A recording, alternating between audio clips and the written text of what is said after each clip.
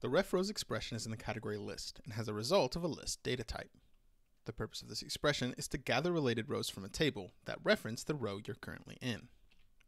The ref rows expression contains two parameters. The first is the name of the table or slice where the data will be found. The second is the name of the column in the dataset that contains a ref data type. This needs to be a reference to the table you're currently in.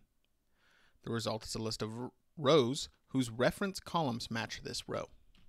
Let's look at an example. Here we can see the ref rows expression.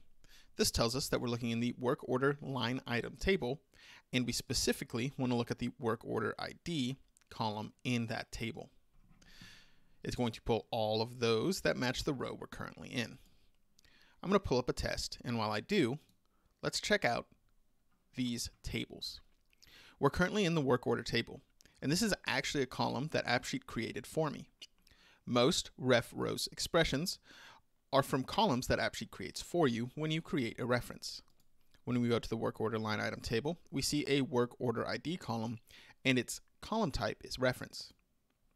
Here we can see that it's referencing the work order table, which is what we said we were in initially.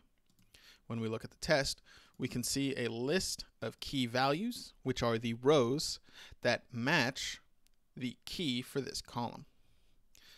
These are the keys for the table that they come from. I hope this was helpful. If you would like to learn more, we invite you to check out AppSheetTraining.com.